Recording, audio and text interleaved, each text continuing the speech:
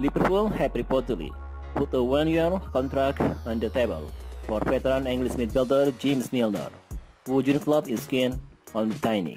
According to a report by Italian outlet Calcio Mercato, James Milner could be poised to extend his stay at Liverpool.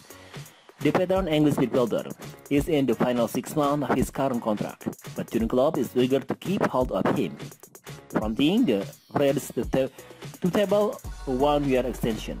James Milner has enjoyed a meteoric rise in fame and stature despite a modest start with his senior footballing career with Leeds United nearly 2 decades ago. The 36-year-old was rose to prominence following his permanent move to Aston Villa in 2008. Following his productive 2-year stint with the Villa, Milner joined Manchester City in August 2010. At Manchester City, the Englishman first got a taste of winning silverware regularly, and he has been a serial winner since then. But since joining Liverpool in June 2015, Milner has enjoyed the best pass of his career, winning 4 trophies while establishing himself as a utility man.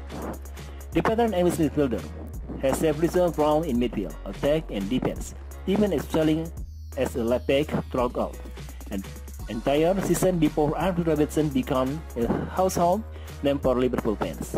To date, Milner has turned out 275 times for Liverpool, chipping in with 26 goals and providing 44 assists along the way.